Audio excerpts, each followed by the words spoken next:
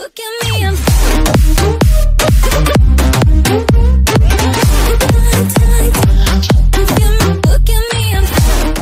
Major League Baseball is reportedly set to declare highly regarded Atlanta Braves prospect Kevin Maitan a free agent as part of the punishments levied against them for violating international signing rules, according to John Heyman of Fanrag Sports. 3 other prospects signed by the Braves alongside Maitan in 2016: catcher Abraham Gutierrez, second baseman Junior Severino, and right-hander Juan Contreras will also be granted free agency, Ben Badler of Baseball America reported. Full details of the punishments are expected to be announced Tuesday, according to Joel Sherman of the New York Post. Maitan, 17, was signed by the Braves in July 2016 for a $4.25 million bonus.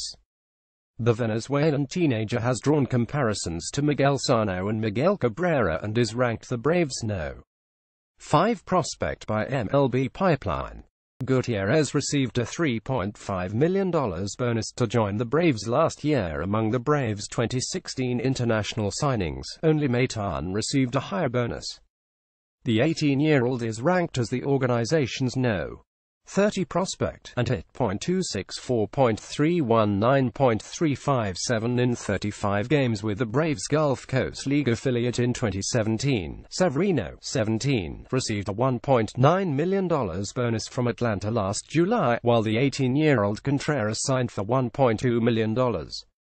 Neither player is ranked among the Braves' top 30 prospects. The Braves are expected to be hit with multiple prospect losses from their international signings as part of the punishments for the signing scandal, which forced then general manager John Coppella and one of his assistants to resign in October. Badler previously reported that MLB was planning to meet with prospects involved in the rulings Tuesday. Atlanta spent almost $17 million on illegal bonuses during the 2016 international signing period that included Maitan, a source told David O'Brien of the Atlanta Journal-Constitution on Tuesday.